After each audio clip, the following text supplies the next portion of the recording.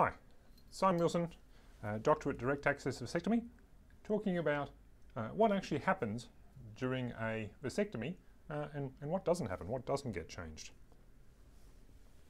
I've got my lovely crocheted model here with the testicles, the balls in the scrotum, the ball sac, and penis. The testes have two functions. They produce the live sperm that allow us to have children with women. They also produce the male hormones, mostly testosterone and other what we call androgens that get produced in these the testes as well and get into the bloodstream, and that gives us all what we call that secondary sexual characteristics. So higher male muscle mass, bone mass, deeper voice, body hair, libido.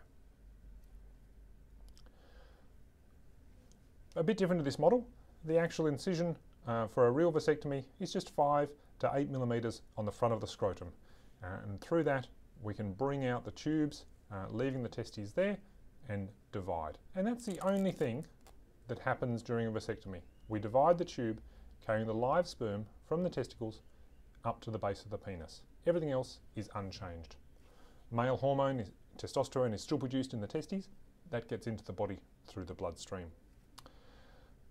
The nerves that control erection, orgasm and ejaculation come in deep from the spinal cord. They travel across the pelvis and enter into the base of the penis.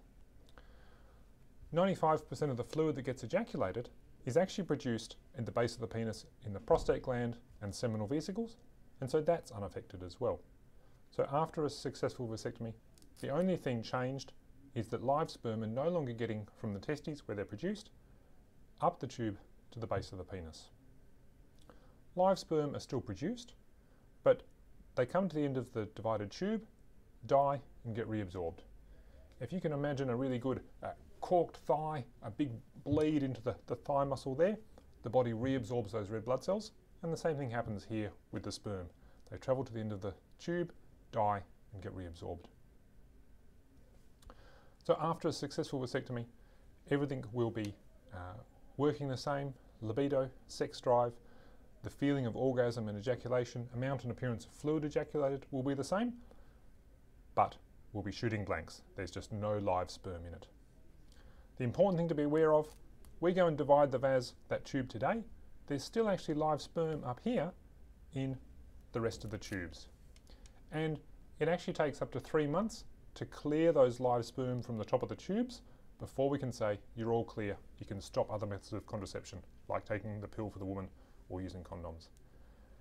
And that's why it's so important to have that 3-month test to ensure that the semen sample is clear before we can say, yes, you're covered, you can cease other methods of contraception. So, I talk about what actually goes on during vasectomy, that the only thing changed is the absence of live sperm in the semen, in the cum, and that all the other functions, sex drive, orgasms, amount and appearance of fluid, are unchanged.